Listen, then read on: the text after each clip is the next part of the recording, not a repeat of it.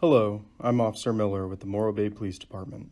In this video, we are going to review the active shooter response kits which are issued to Morro Bay PD officers.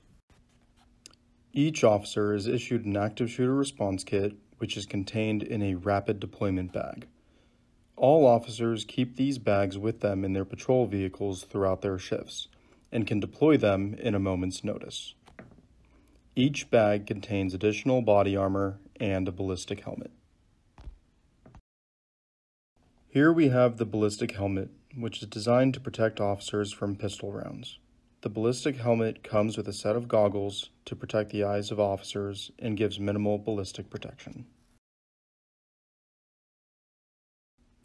Here we have the body armor, consisting of a plate carrier and rifle-rated ballistic plates. On the plate carrier, officers have magazine pouches, body camera attachment, and a medical pouch. Each officer is issued 2 additional magazines for their department-issued pistols, and 2 additional magazines for their department-issued rifles. The body camera attachment allows officers to quickly remove their body camera from their standard external carrier vest and rapidly attach it to the plate carrier.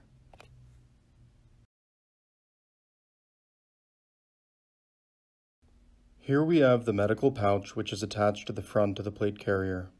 The medical pouch contains the following items: additional tourniquet, cutting shears, emergency pressure dressing, flat compression gauze, quick clot hemostatic gauze, and entry-exit wound chest seal. Here we have School Resource Officer Gillespie demonstrating the standard department-issued external carrier vest, which gives officers basic protection from handgun ammunition. Here is Officer Gillespie demonstrating the department-issued active shooter response kit, which gives officers additional protection from rifle ammunition in the chest area and protection from handgun ammunition on an officer's head.